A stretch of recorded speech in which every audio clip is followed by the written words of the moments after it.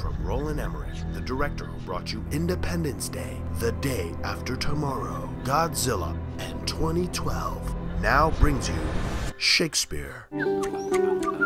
What?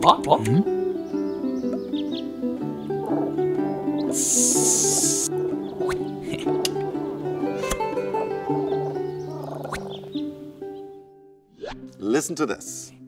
Not a single manuscript or poem was ever found in William Shakespeare's own handwriting, not even a letter. And this from a man who is known to have divided his time between London and Stratford.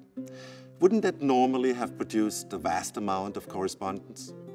If you're away from home for so long, maybe a little note to his wife asking, "How are the kids?" The largest literary hunt in history produced not a single handwritten note of William Shakespeare.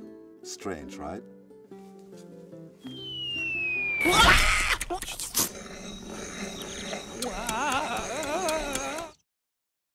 William Shakespeare was born in the small town of Stratford-upon-Avon to illiterate parents.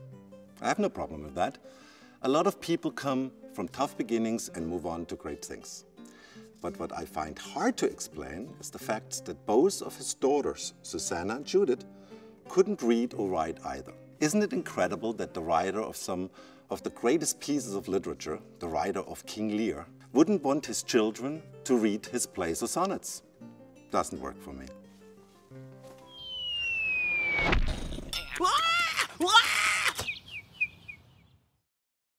Will Shakespeare of Stratford was not a member of the upper classes. Everybody agrees on that. Then why did he write so obsessively about the aristocracy, about kings and queens and the life at court? And more importantly, how was he so familiar with their ways? Just take a look at Ben Jonson, also a commoner. His plays pretty much reflect the perspective of the working man. With Shakespeare, it's just the opposite. He apparently mocks his peers by giving them silly names like Bottom, Dull, or Mistress Overdone. Was Shakespeare a traitor to his own class? No way.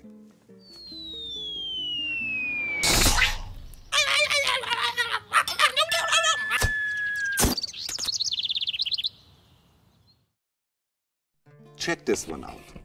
The only handwriting we have of William Shakespeare are actually 6 shaky and inconsistent signatures, all on legal documents.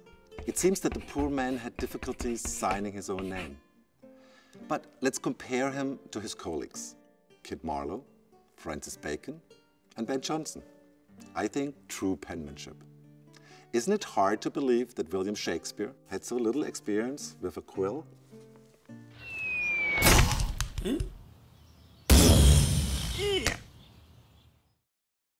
Now, I believe writing comes from the heart. So I'm asking myself, why doesn't a single play or poem by William Shakespeare reflect the life of the man from Stratford? For example, Shakespeare pours his heart out in his sonnets, but never mentions the death of his 11-year-old son.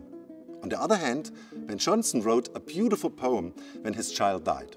Or think about Mark Twain's Huckleberry Finn, or in our times, John Lennon wrote his song Julia about his mother. Call me a romantic, but I believe that great artists are inspired by their life. But obviously not the man from Stratford.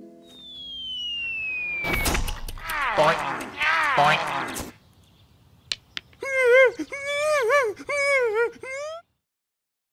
No records prove that Shakespeare ever attended the Stratford Grammar School. Yet the work of William Shakespeare, the writer, shows extensive knowledge of medicine, astronomy, art, music, military, law, and philosophy, as well as aristocratic activities such as royal tennis and falconry. Call me a snob, but even if he was a genius, he couldn't have pulled that one off without leaving at least a trace of his learning. After all, William Shakespeare had the largest English vocabulary of any writer in history.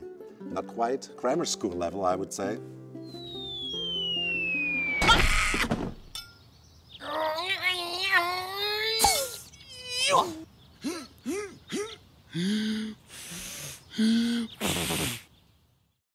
Here is a big one for me. We know that William Shakespeare retired in his late 40s and returned to the same little town where he grew up. There, he never wrote a single poem, play, or sonnet again. I would never compare myself to Shakespeare, but for me, the idea of retiring from directing and moving back to my hometown and never to be associated with movies again is just completely unthinkable. So what happened? Did William Shakespeare run out of ideas?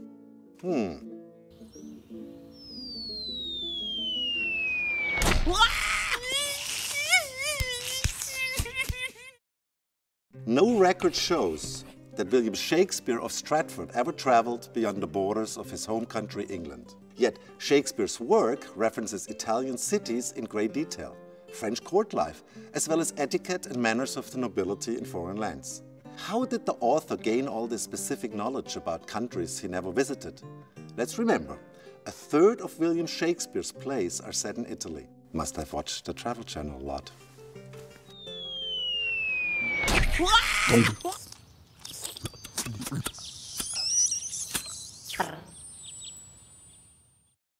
Let's take a look at the Stratford Monument. It shows the man himself in all his glory, holding a quill and parchment. However, historians agree that there were renovations done on Shakespeare's image. Take a look. An early engraving of the same monument shows our poet holding a sack of grain rather than a writing tool. Interesting, don't you think?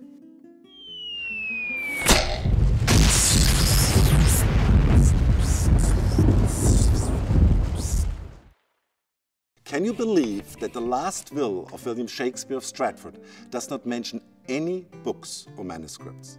Nothing that would indicate that he was the author of 36 plays, 154 sonnets and 2 famous poems. Didn't he care what would happen to his life's work after his death?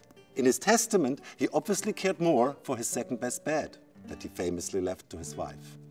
Must have been a very comfortable mattress.